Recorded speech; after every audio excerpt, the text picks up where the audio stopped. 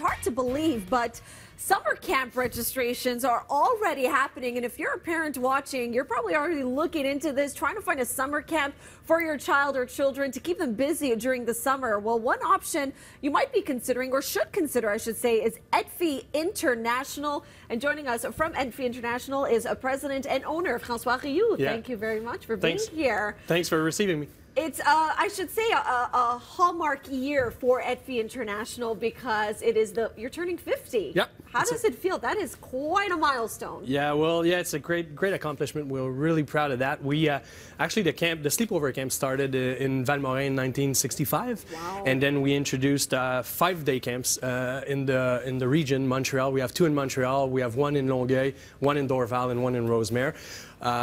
So it's about 500,000 people that came to EDPHY over the years. So, and some of those people, names you might be familiar with, Jacques Villeneuve, Jean Charest, Pierre-Carl Palado, our own Elias Makos.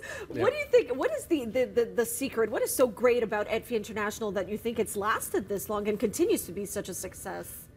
Well, I think it's a mixture of a couple of ingredients. You know, we have a strong orientation, international orientation. We have a lot of children coming from outside Canada, really? China, Africa, United States, all over the world that are coming to our camp.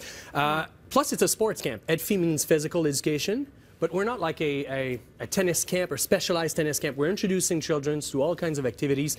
Plus, we have a strong language academy, French or English for children who wants to learn a second or a third language. So I believe it's the combination of this that helped us throughout the year. Plus, we are actually trying to pass on some qualities such as self-confidence, the autonomy, sense of responsibility. So all those things, I believe, made us successful over the years. What I'm hearing from you is that this is not just, you know, yes, you're having fun, but it's a very educational experience as well. Yeah. And so for children, you know, parents have, you know, more than one child.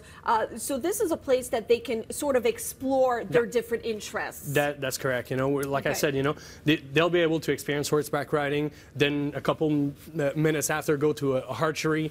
So it's really an introduction to all kinds of activities. So you're known for the sleepaway camp in Val-Morin, which is where your main location is. But there are also day camps as well. Yeah, we have 1 in Collège Regina Sumta, we have 1 in Collège Villa Maria, 1 in Cégep Édouard Montpetit in Longueuil.